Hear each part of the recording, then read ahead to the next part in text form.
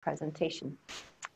So it's a great pleasure to have Alexander Rosenberg. He is a very accomplished artist with a Master's of Science in Visual Arts from MIT, did his BFA at Rhode Island School of Design, very prominent figure in our field, connected to the glass specialist world, but also cross-discipline.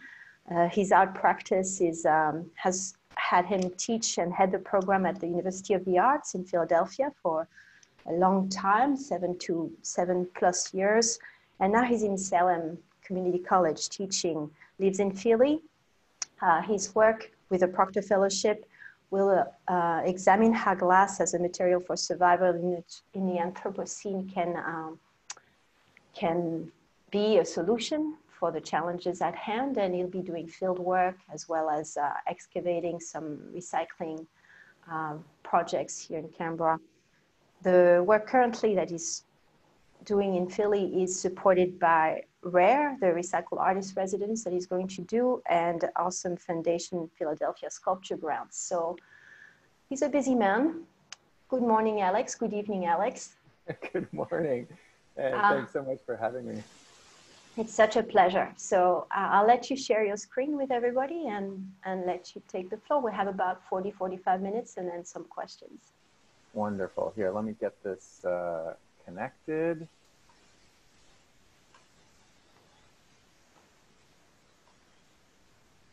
Okay. Let's see. So it's still loading on my end. Wonderful. Okay, can you see that? Excellent. And you can hear me. Maybe give me a thumbs up, if you can. Awesome. I'm busy just letting people through into the weight room. No, that's wonderful. Well, first, thanks so much to you for hosting this, and to ANU, and for supporting this project with the Procter Fellowship. I'm so looking forward to getting a chance to kind of engage with you all physically, and to in shared space after the social distancing comes to an end. But I'm also very pleased to engage with you this way right now. This is actually kind of telling the stories about these projects is my favorite way to kind of interface with people. I like it more than having a show or showing work in real space. There's something special about getting to tell the stories that go with these projects. So I am working on getting used to this kind of technological mode. There are things about it that I really like. One, for example, as Nadej mentioned, we do have like this kind of chat window which is going. So if people think of questions as the talk is going on, please feel free to enter them into the chat window, and I'll do my best to answer them at the end. I also, from experience, have learned that the kind of AV stuff can be a little bit laggy. So if people can turn off their videos, that sometimes helps a little bit. And also, just bear with me if we have a moment where we have to wait for a slide to load. So I'll get started talking about glass. This first slide that I like to, for a while, I'd like to start the talk with. It's to show a little bit of what I refer to as my studio practice. I love working the kind of materials and processes associated with glass, and glass blowing in particular is important to me. These objects, though, that you see, I don't really claim to own any of them. They're kind of things that I try to imitate that I see in museums or books and things like that. But there's this exciting part of this practice, which is that glass blowing, working with molten glass, is a literal recording of a series of movements in space. And it occurs to me that if I take these historic objects and I make them perfectly, if I were to recreate them perfectly, it would not only be recreating an object, but it would also be reenacting a series of movements that another practitioner has done exactly, you know, sometimes hundreds or even thousands of years ago. And this kind of impossible connection to somebody across distance and time is kind of at the root of my interest in this material, but also in kind of historic research in general. Now, I also really like to refer to this as studio practice, which is a term that I think a lot of artists use, but I find it particularly apt for glass working because of practice in the sense that an athlete or a musician practices with repetition, developing muscle memory, being able to kind of perform these movements over and over again, because that's an aspect of what we have to do.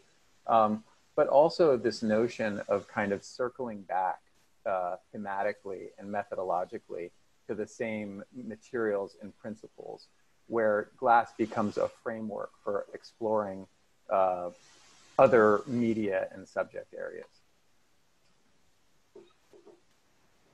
So talking about history and kind of connections to the past, I guess like I ask a lot of questions, and that's one of the ways that I kind of find topics and things that I connect with. In this case, this engraving I found in the Fogg Museum at Harvard, and it's a picture of Benjamin Franklin, and he's wearing this kind of, it looks kind of goofy to me, the fur hat. And it's curious enough that I started looking into it a little bit, and it turns out that Ben Franklin traveled to Paris in 1776, and he was this huge celebrity. The French people wanted to connect him to the philosopher Rousseau, who's depicted here in traditional Armenian costume. So the artist decided that by depicting him in a similar fur hat, they would kind of make him an enlightened figure. I decided that if being depicted in this kind of outfit could make you enlightened, that I should make a version of that, you know, of myself. So I made this image digitally. I saw that kind of Rousseau and I had similar enough features that it wasn't that hard to kind of get my face in there. And I had this, this image turned into a real painting using a factory in China that specializes in this sort of thing. And this oil painting gets mounted on a wall in a gallery space, and there's a teeny little pinhole behind the eye of the painting where there's a surveillance camera which runs to a closed circuit TV where whoever's looking at the painting, their face gets kind of transported to beneath another fur hat, and they kind of get enlightened unknowingly, I guess, if that's possible. Also kind of serendipitous historic material. This is a real round house that's located in Somerville, Massachusetts. And I stumbled upon it one day when I was living in the area, and I was just kind of walking through the neighborhood, and I found this house is radially symmetric. And if you remember back to that first slide with that kind of practice that I'm doing that's going on in the background, glass blowing in particular is concerned with radial symmetry. Like I spend a lot of time trying to make stuff even when it spins. And looking at this house, the first thing that popped into my mind was just like, maybe this would be the way a glass maker would build a house. And looking into it, I started to learn more about the man who built it. His name was Enoch Robinson. And his name actually is on one of the early glass presses, which is kind of America's contribution to glass, historic glass industry. But also he was this kind of pragmatic hardware manufacturer by day, and then he seemed to have this kind of active fantasy life, I guess, by night, where he longed for this connection, the same kind of connection that I was looking at with that Ben Franklin illustration. He was interested in that same time period, same location. He made this house as kind of a monument to that interest.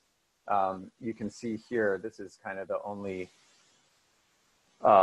existing archival photograph of the interior of the house. It's wallpapered with these scenic wallpapers that are kind of trying to, that are depicting the places that these people would have spent time during this period, these scenic kind of pleasure gardens. And it was modeled after this structure, which is called the Broken Column House. It's located in France in a pleasure garden, and it's a folly, which follies can kind of be different things, but in this case, it's a manufactured ruin. So this structure is made to look like there was once a giant ancient civilization, and all that remains is this kind of crumbling, truncated column. So that's what he was kind of looking at and thinking about when he made this house. And I think the house was kind of the best he could do to get to this impossible, to bridge this impossible distance, both through time and through space. So I made this kind of installation with the interest of trying to realize that desire, I guess. And it has a few different components. You can see there's this architectural model, a glass cylinder inlaid with the architectural detail of his house. And it has a little electric circuit hanging down inside with a bright light. And you can see on the right, there's this this two-dimensional image inside a window that's modeled after the windows on the exterior of the house. And I got somebody to go online to go to the actual Broken Column House, which is still standing, and take a photograph for me out one of the windows to see what that landscape looked like. And using the scenic wallpaper from that archival image of the inside of his house, I made a collage of what that actual location looked like. And what happens is people go and they stand inside of this room in complete darkness, and they wait. And while they wait, their eyes dilate. And then eventually this happens.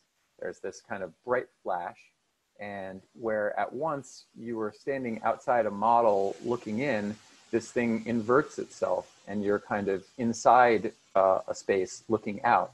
The shadows line up with that image on the wall, and in a way, it's as if you're kind of transported to the location that this guy wished that he could go to. Now, the other thing about this is that the flash is very, very brief. There's not really time to visually navigate the detail projected onto the wall.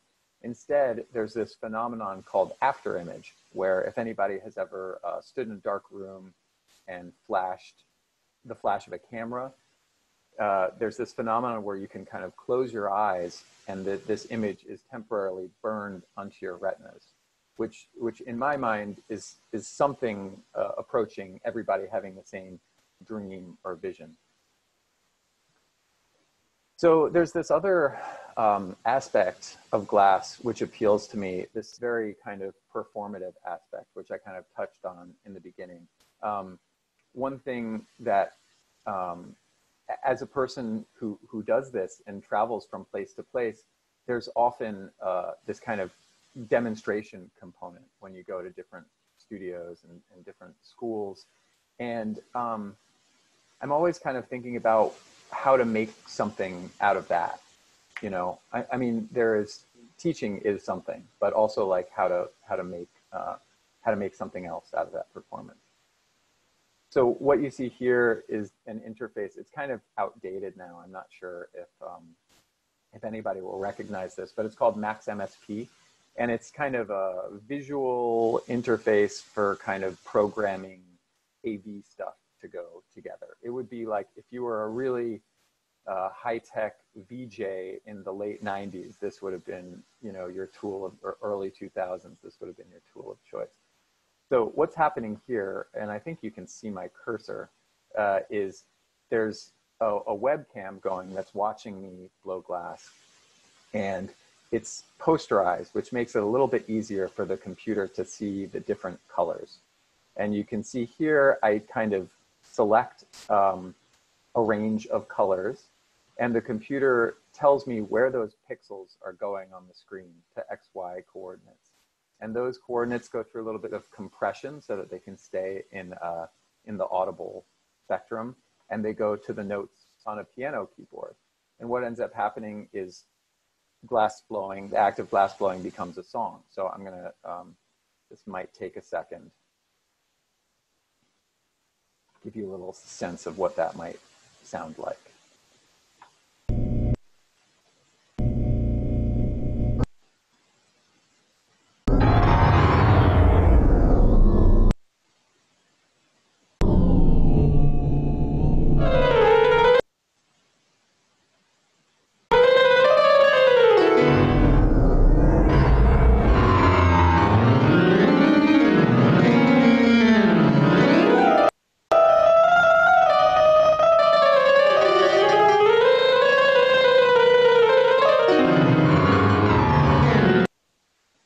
Wow.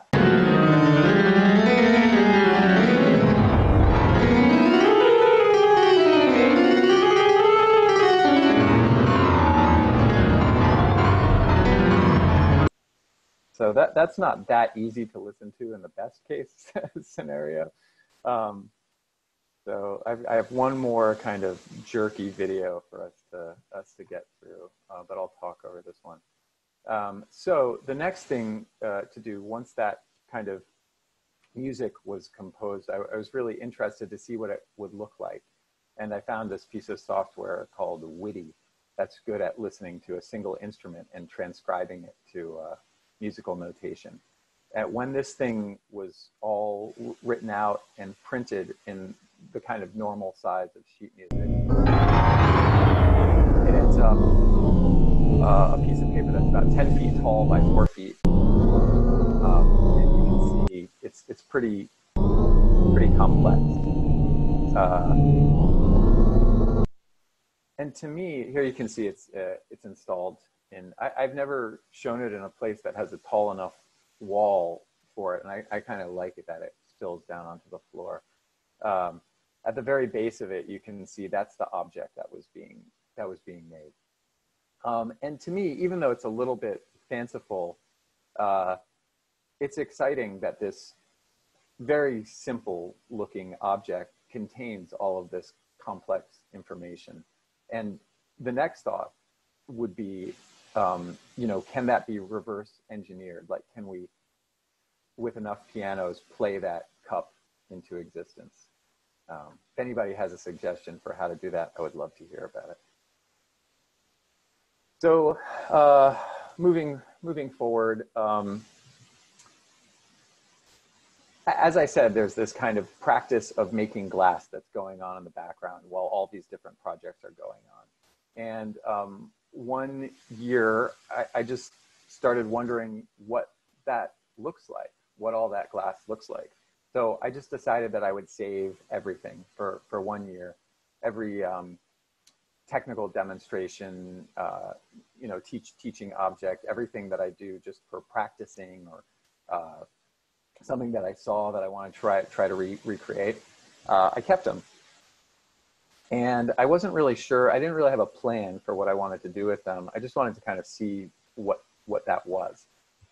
And at the end of the year, I took all the stuff, I arranged it really carefully on the table. I started playing around with it, and I found that with a single light source, I could compose a shadow, and I could use these objects to make a self-portrait.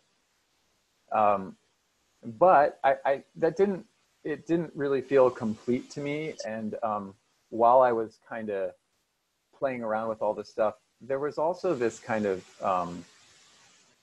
nagging concern, I guess, about this kind of performance of masculinity that kind of occurs in the glass studio all around, these different kind of permutations of that. And I always thought it was in some ways problematic, in some ways kind of comical. You know, there's this kind of trope that like the machoist guy would make the most like frou-frou, delicate kind of object. And I just, I wanted to engage that some way. So while thinking about that, I found this this travel journal from when I was when I was a kid, and I was lucky enough to go on a trip to Venice, and we went to the I saw this sculpture by Marino Moroni called Angel of the City, and I think I was 11 years old at the time, and this is the sculpture, and I thought it was like the best piece of art I had ever seen, or at least I was fascinated by it. And just finding this, you know, and I didn't really, the memory didn't stay with me, but as an adult, I kind of rediscovered this thing. And what I found was that this, when this sculpture was commissioned in 1947 by Peggy Guggenheim, believe it or not, one part of it in particular was controversial. And to deal with that controversy, it was commissioned with the phallus to be removable. It was threaded and screwed into the sculpture. And depending on who would come to the museum, you know, like if the Pope came down or something like that, you could take off this penis and put it in a little, you know, cigar box under the front desk and wait until it was safe again. And knowing that, you know, all these other questions kind of occurred to me, like, what's the cutoff for who it's appropriate for and who it isn't? Are there different sizes for different guests? They eventually had a lot of problems with it getting stolen, and you can see here that it was eventually welded on permanently.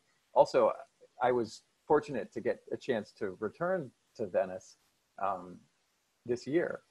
So I got these photos are taken from, you know, me actually being there in person recently. This is also just from going back, a little detail that I never noticed. The horse has a little something going on in the back too that I feel like kind of vibes with the whole rest of it. So, so anyway, I figured out how to finish my project, and what you can see is there's this overhead projector, which is the source of lighting for the sculpture, and it's littered with the sketches that I worked from to make the different objects. And then there's also like a pencil that's seemingly carelessly strewn on there, which makes this one errant shadow. This piece was shown, I was fortunate that this got to be part of a couple exhibitions in Europe in 2012 and 2013. And at the end, it ended at a museum where there was a kind of didactic card that people were allowed to take when they would come to the exhibition. And the card would give them entry to the exhibition again on the last day. And they could come in, line up on the very last day of the show. Each person could take one of the glass objects away until all that remained was that kind of errant phallic shadow. Thinking about the way that piece resolved itself, I started thinking more about like, I wanted to start designing the ends of work that I make. Like, you know, we spend so much time thinking about the way that things get made and the things come into existence, and there's all this infrastructure and kind of methodology around conservation. And I wanted to think more about like the kind of the depths of the work that I make. So this one is kind of an example of that. It's made using this wonderful phenomenon where when you make blown glass, typically, I'm sure many of the audience members know this, it has to be annealed. It has to cool slowly because different thicknesses of the glass expand and contract at different rates. So as it cools to room temperature, that can create a lot of stress and cause the glass to crack. There's this kind of trick that you can do though, that I use in teaching sometimes, where if you make a piece of glass and it's relatively thin, you can just drop it into water and it cracks all over, relieving that stress. But also that contraction of the material, it like sucks the broken pieces together. They hold together like pieces of a puzzle. And it makes this very fragile, but also, you know, kind of strong, or at least it's not going to crack or change any more than it already is. It makes these objects. So I made these, this was for an exhibition in Virginia. I made these objects that were treated in this way, and they're cavity packed in this crate that just has, one of the walls of the crate is plexi. And as it moves from place to place, these objects kind of deteriorate as kind of a document of the way that they move through space until they're nothing but just the empty cavities and kind of glass fragments at the bottom of the crate.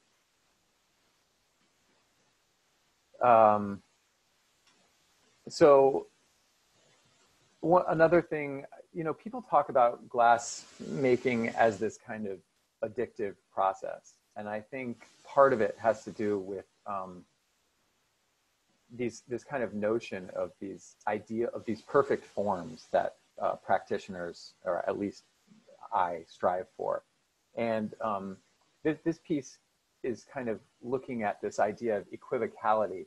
I can't remember 100% like how I started working with this, but I ended up with this piano, and this piece is called Almost Middle C. It's a one-note piano. So I took a upright grand piano and I just cut away everything but that middle key and all of the guts behind it that make it work.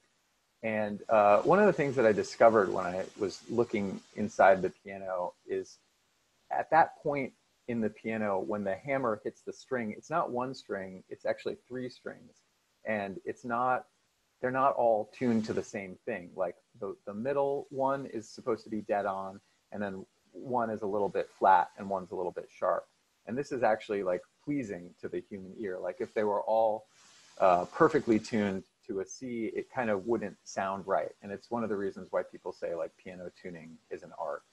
So I was interested in that equivocality, and this whole apparatus, what it does is it hits a wine glass that I made as best as I could to resonate with that middle C. It dangles from the strings that used to make that note.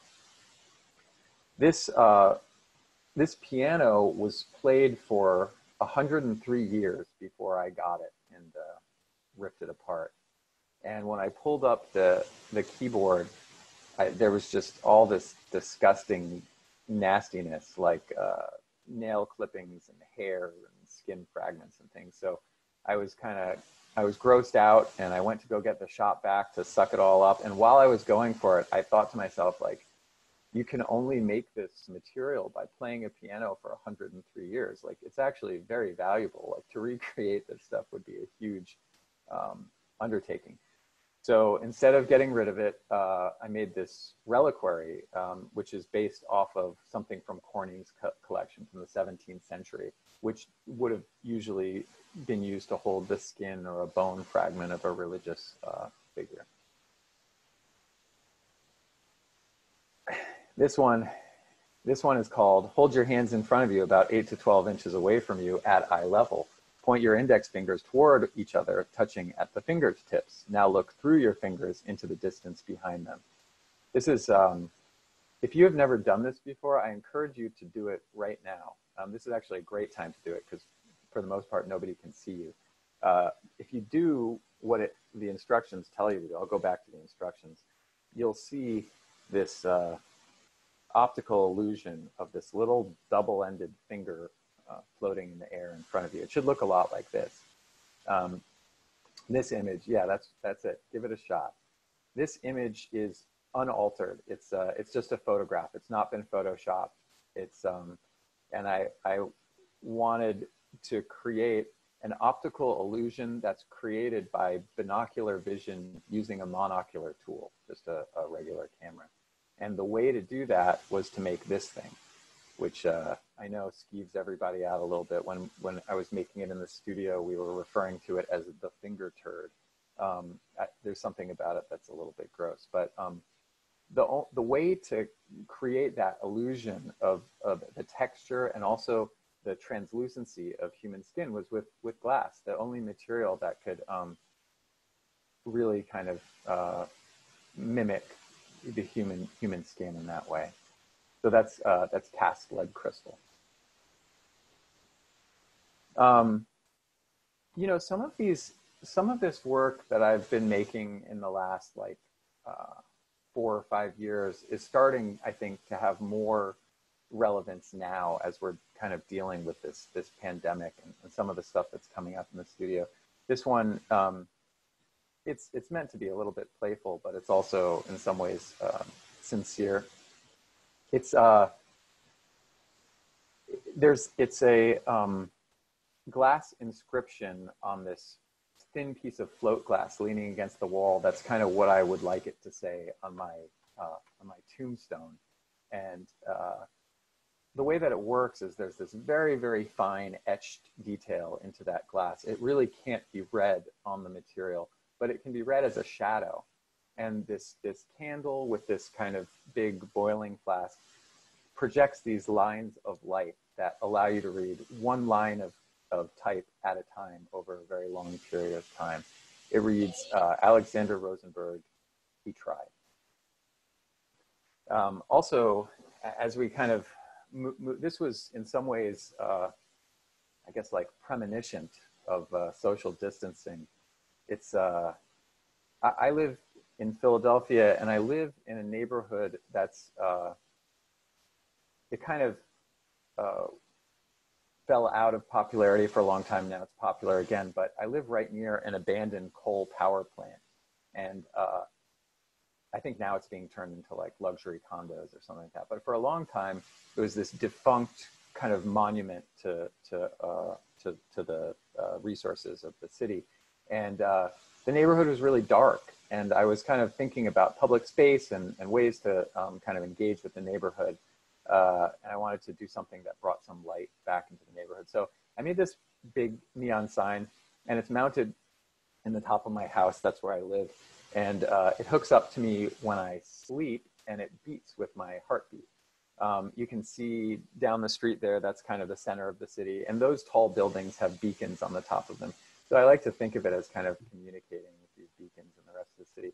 And it has actually become kind of a, in some ways, or for a while, it became kind of like, you know, the neighbors knew what was going on. They'd ask, you know, if it was off for a while, if I was okay, or, you know, if I was out of town, stuff like that.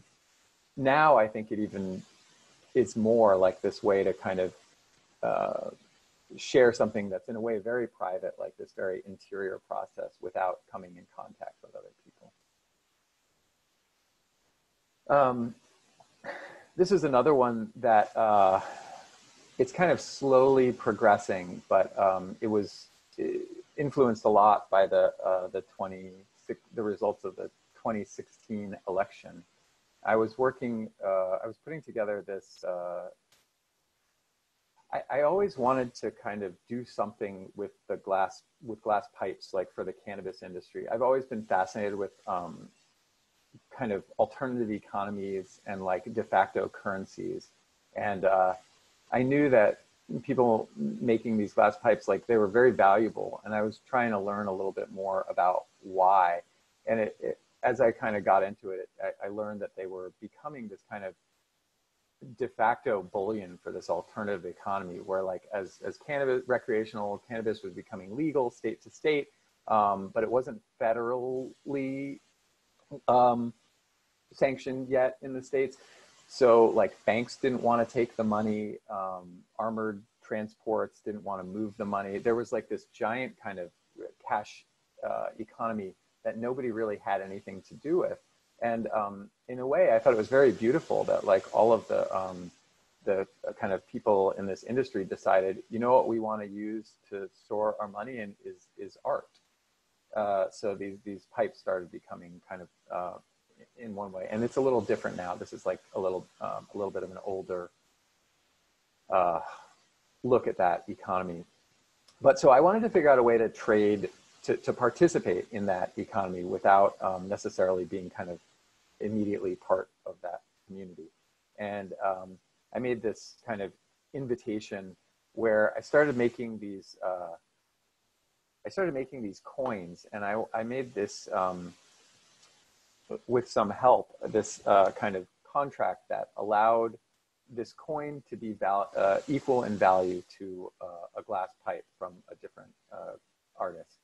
And we would sign this contract in ink that was made out of cochineal red, like the first red, and cannabis oil. And the kind of pipe would match the value of the coin. And I'm starting to, in fact, it's really kind of coming together now. I'm starting to amass these pipes, and they're going to be networked together into this kind of giant super bong, which is going to be sold to raise money to support the civil rights of people who are incarcerated for nonviolent drug offenses. You know, so while as this kind of cannabis industry is becoming this like big white collar and very white kind of corporate entity, there's still a lot of people, and of course, like and people of color who are still kind of suffering from the same kind of activity from a long time ago. So this project aims to try to support that.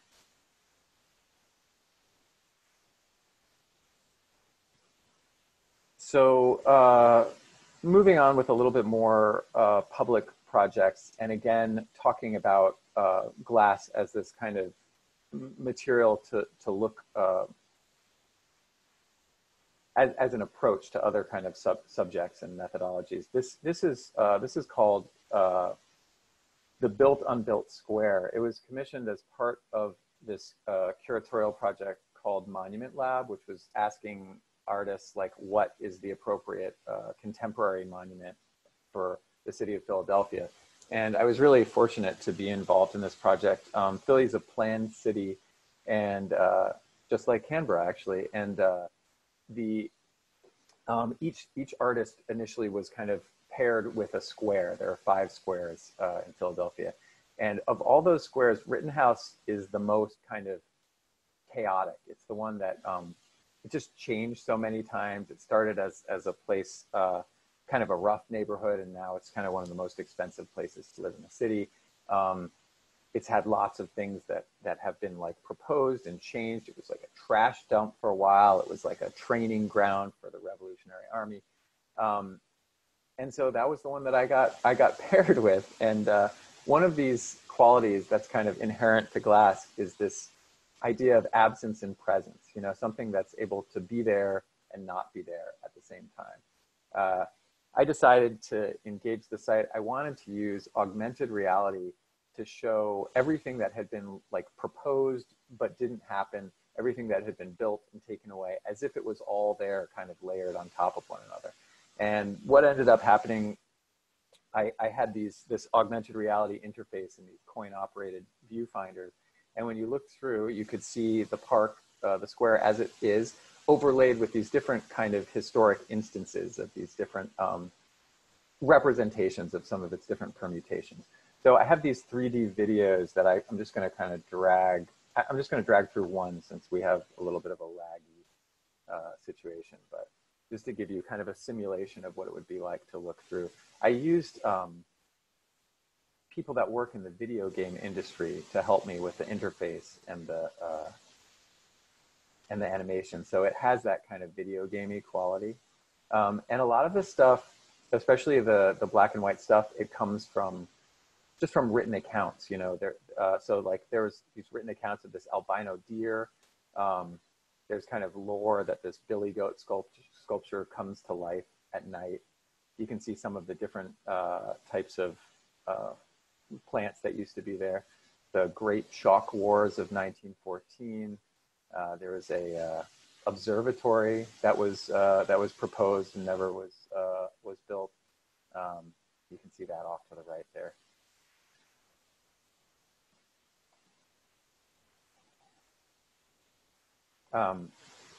This one also, I won't scroll through it, but there's people burning their draft cards from the Vietnam War. The first Pride Parade in Philadelphia originated there.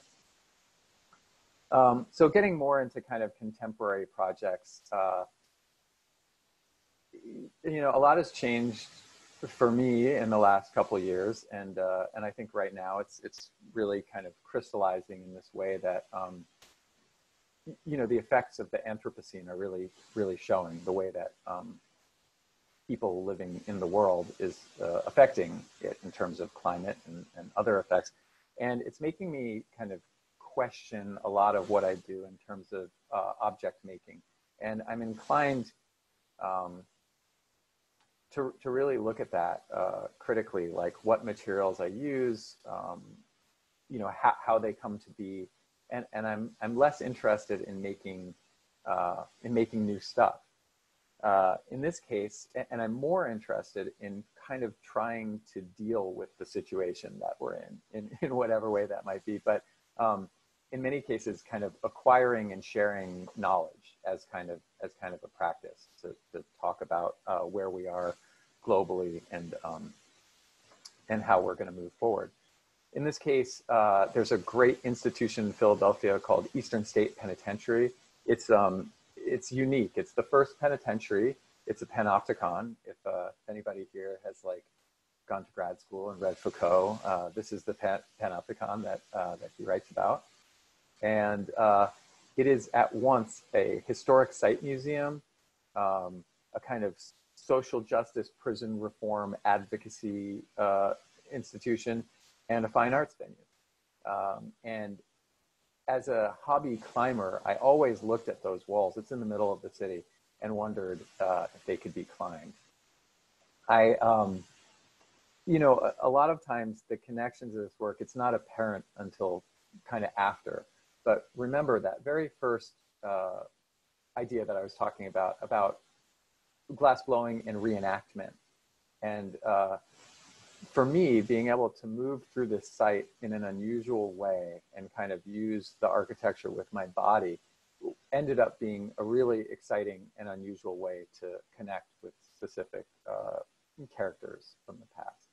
So what I wanted to do for this project is I wanted to climb the prison as if it was a natural site, and I wanted to make a book about it. And shockingly, amazingly, the institution accepted the proposal and allowed me to do it. And you can see me here on the north wall. The walls are made out of Wissahickon schist, which is the type of stone you will find if you go outdoor climbing in the area.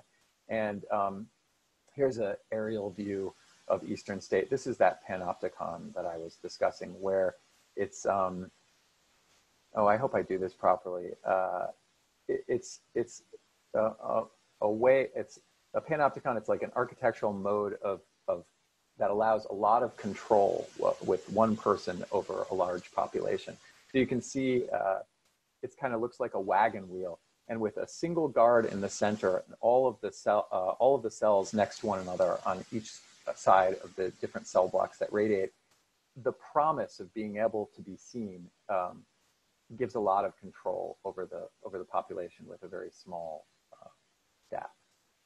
You can see here's a drone footage. That's me sitting on the wall on the bottom with a white helmet. And it's just, again, incredible that this structure is in the middle. It's in the middle of an urban center. I'm going to talk about some of the weirdness of that in a second. But some of the kind of serendipity about the proposal, Eastern State closed its doors in 1972, which is the same year that this Chouinard equipment catalog was published. This is what would eventually be Patagonia. And in this catalog, there was this kind of important essay called The Whole Natural Art of Protection, where it was educating its readership about this idea of clean climbing, which was both type of gear, you know, that it wanted to share with the world, but also an ethic, where this kind of leave no trace ethic, where you know, people were interested in natural conservation, but people were kind of drilling into and chipping away at rock, and clean climbing suggested that rock was a natural resource to preserve, just like animals and plants and other aspects of the landscape. So the kind of ethics of clean climbing overlay really perfectly onto the kind of conservational restraints of a site like Eastern State, which is both it's kind of a ruin, which is trying to, and it's also a museum. So there's all this kind of conservation of both built and natural going on at the same time. And this project kind of sits squarely at that imagined divide. This is a cover of the book. So I ended up climbing 13 different routes on different parts of the exterior of the wall. This image, this is my favorite archival image from the prison's collection. In the 1940s, when there was an escape, and there were many escapes from this prison, this was the method of notation to show how people escaped. And you can see this is what I ended up using to kind of mark the different routes in my book.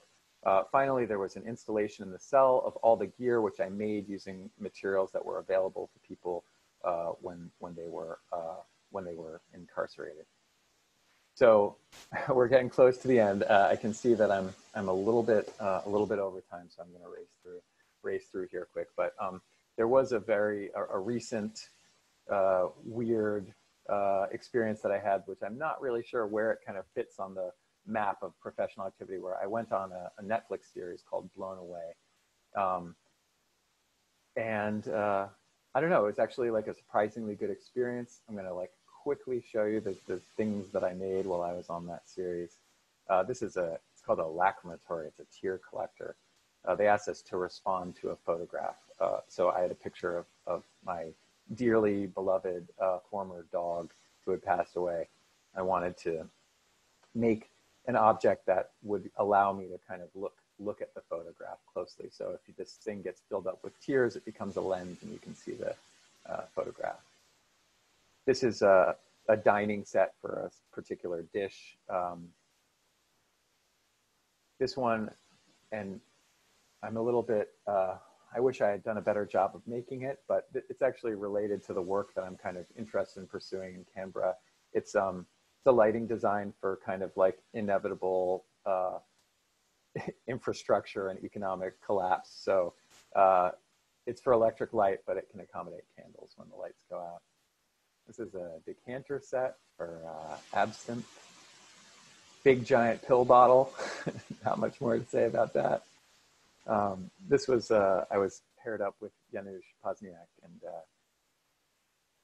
through this duality, we wanted to make something that looked heavy, that was light, and something that was that looked light, that was heavy. So we had all of these soap bubbles, which weighed a ton, and then we had these kettlebells, which were actually very light, and they were kind of balanced impossibly on this teeter-totter. This one's called Disappointment of the Tropics. It's also relevant because like this kind of, the research that it's based on is kind of local to the Australia surrounding region. But it's about this kind of mistaken notion, 19th century collecting, when people would travel to the tropics and expect to see everything in bloom, and it would in fact be this kind of wilting, decaying, brown, kind of stinky mess. It's the opposite of what they had cultivated in these glass houses back in Europe, where everything was kind of made to bloom at the same time. Also, these specimens that kind of really resist collection. And this is largely, based on the work of my partner, Elaine Ayres. 9 out of 10 things would come back wilted. And there was a device, which I'm interested in, called a Wardian case. It's like this kind of portable greenhouse that people would attempt to transport these specimens in. And the large glass houses we see in Europe are actually based on this vessel. And the last one, this was the one that I actually left on. We were asked to do something about a body in motion, and I was thinking about John Cage and kind of when a body is still, like the processes that are still kind of going on inside of a body. So this one you see, it's lungs, and it's an optical device. So small lungs on one side, big on the other. If you spin it, they kind of appear to fluctuate a little bit. I'm going to just skip over this and end on this one, just to show you a little bit. The work that I'm planning to do is looking into the history of glass as a tool for human survival in the Anthropocene. And you can see there's all of these different examples of how the material is used to kind of address different needs of the human body in the field. You can see this is it's a fishing buoy, water filtration. This one I love. It's a minnow trap, which is very similar to this fly catcher. A solar still for purifying water, a lens for starting fire. And in the upper right, you can see actually like contemporary napping. People love to use the bottoms of bottles. So I want to kind of look at glass as this material that's both kind of integral or has been integral for kind of human primitive survival practices, but also as something that's ubiquitous in technological waste and unwanted, you know, in the recycling industry, because glass it's so heavy, it requires so many resources to transform and try to think about how we might be able to bring value to that moving forward. So I think I will leave you, whoops, I think I'll leave you there. Oh, there we go. And open up for questions. Fabulous. Thank you so much, Alex. And everybody who's been joining in as the talk had started. So welcome. And yeah, what a great account of a really huge scope of inquiry, but with really strong themes that have been recurring throughout the whole history of your practice. Not the least of which is really examining closely the potential of the material, and it's very kind of the drive of your practice as methodology to expand on other methodologies of inquiry is really interesting, that kind of parallel that you chime throughout your talk. I suggest that you guys possibly unmute as you want to ask questions.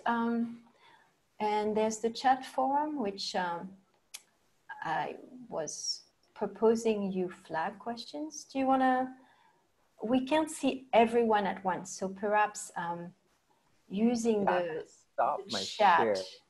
Yeah, using the chat. That's great. You can flag perhaps you're interested in asking live questions. If you want to go that way, there's too many participants to see them all on one screen, I think. Unmute, Susan said. Yeah, I want to unmute.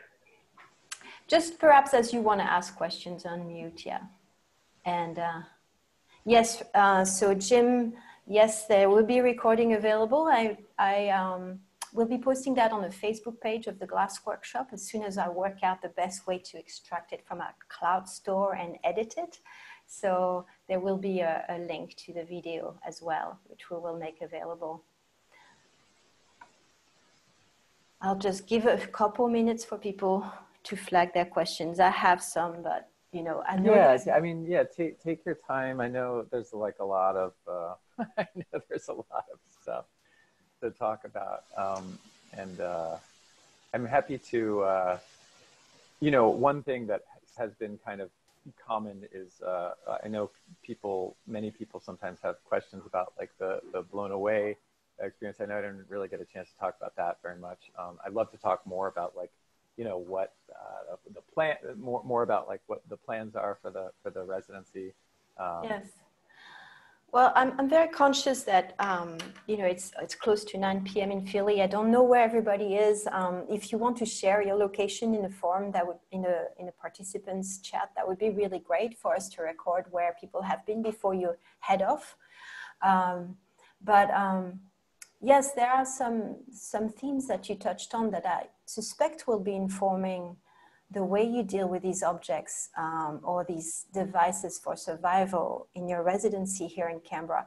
For those who didn't hear the first 5 minutes of our chat, Alex will be coming to conduct his residency in Canberra as part of his awarded fellowship, which is the Procter Fellowship. There's a link at the top of the chat to the information about the fellowship. It's a really, we are so thrilled to have him come to Canberra. It's an annual award that is on a biennial basis awarded to an international artist working with glass, artist or designer. And Alex is the recipient this year. So there's a little bit of an unknown as to when he will be able to join us because of closed borders and lots of complications in the world we are now seeing form in front of us, with us in our homes. But yeah, he will be in Canberra later this year.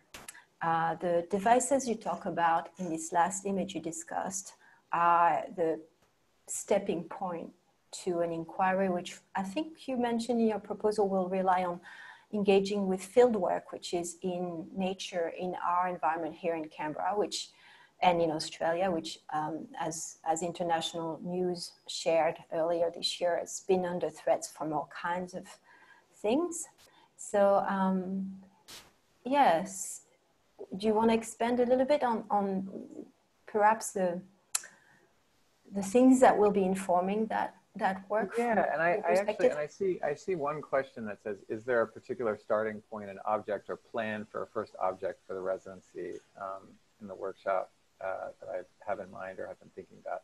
And it's, again, I have to say, like, how kind of appreciative I am for kind of ANU to like really be the kind of the first to take on this project, which I've been kind of proposing in different permutations for a little while.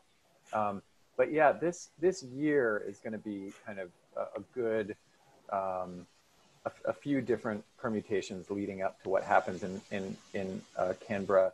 The first is this residency at RARE, which is the Recycled Artist in Residence program in Philadelphia at Revolution Recovery, which is a wonderful program. Any artists, and it's for open to international artists. So I encourage people to look into it if you have an interest in kind of waste industry, recycling, and art. So I'm going to be working with them, also kind of a little bit up in the air with what's going on in the world right now, but to learn more about like the kind of tools and practices and resources of the recycling industry.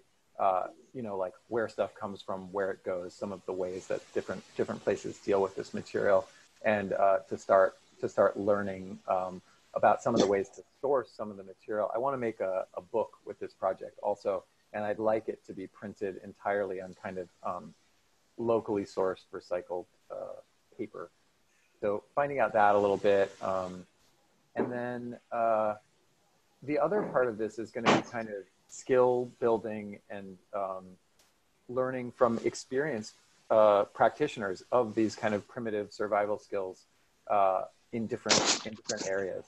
So it's my hope when I arrive at a new site to kind of engage the local population and people who do this kind of stuff professionally, to learn like what are kind of the tools that are the tools and kind of methods that are common to the area, and try to find the connections between that and this kind of surplus material that would be available in the form of waste.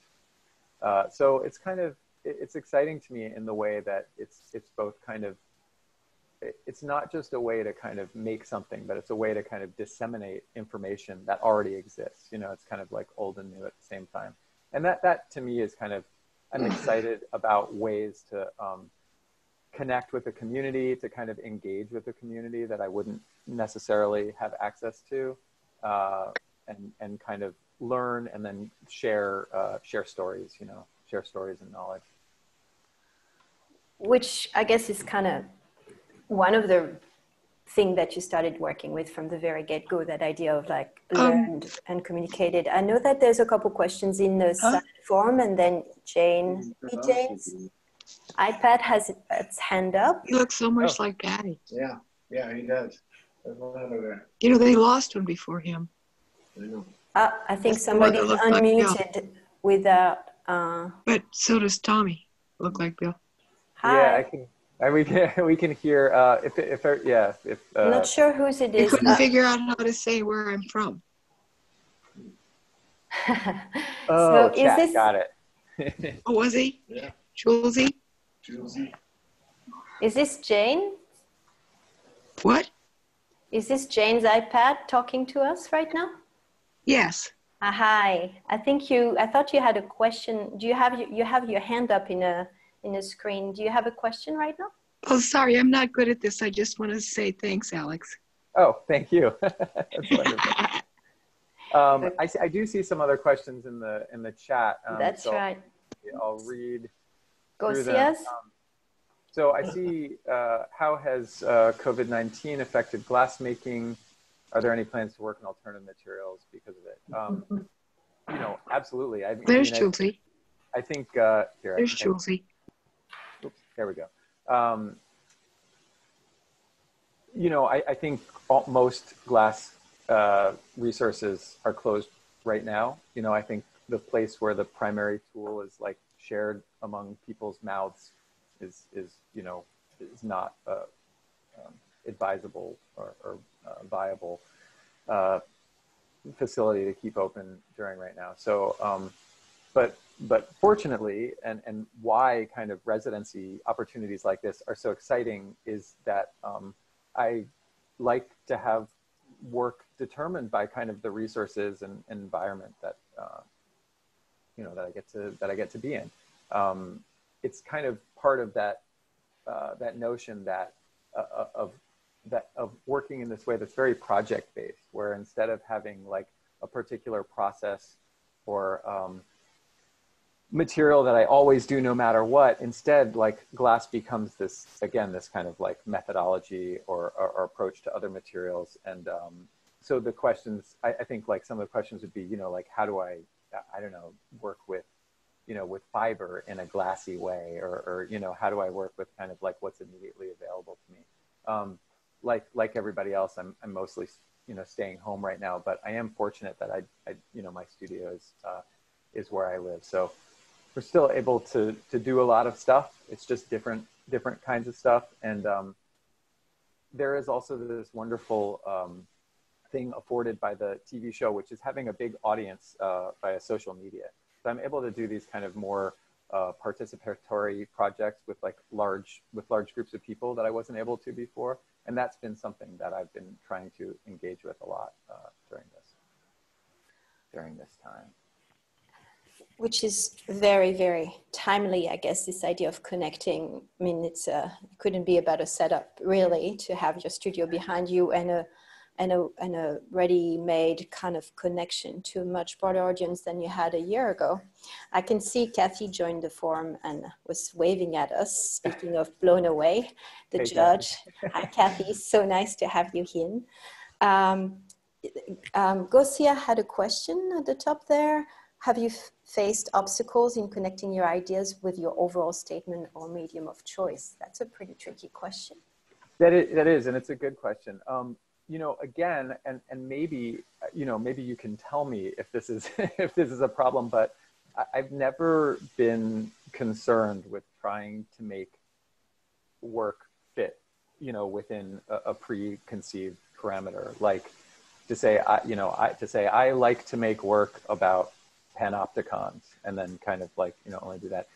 Instead, I'm really invested in this idea of kind of serendipity and kind of finding connections between different sites and objects around me and through history. And I find that that's a lot of what this kind of practice and research is. It's kind of uncovering these connections that already exist, you know, and rather than saying like, you know, this is a theme that I, you know, that I privilege with everything that I do. I believe in that kind of my unique experience, or like kind of the way that I specifically see the world is enough of a way to kind of tie these things together. So that's the first part. I'm sorry, I think I missed the other. Oh, is there, no, I can't find the rest of it. Can you read the, can you remind me of the? This was the question by Gosia, which is, have you faced obstacles in connecting your ideas with your overall statement or medium of choice? Okay, yeah, so the first part was like overall statement, the second medium of choice. You know, the wonderful thing about glass is that it kind of does all these things inherently that I'm interested in. You know, it is, I've kind of mentioned this before, but like, you know, this notion of like absence and presence, measuring, encapsulating, and viewing the natural world, the history of science and the history of technology is all mediated through this material. If you kind of think about it, every technological advance, every kind of scientific discovery, it's been mediated through glass. Like anything really small that we discover, it's through kind of optics. Anything really far away, all the kind of technology that we're communicating through right now, you know, it's through this intermediary of a glass screen.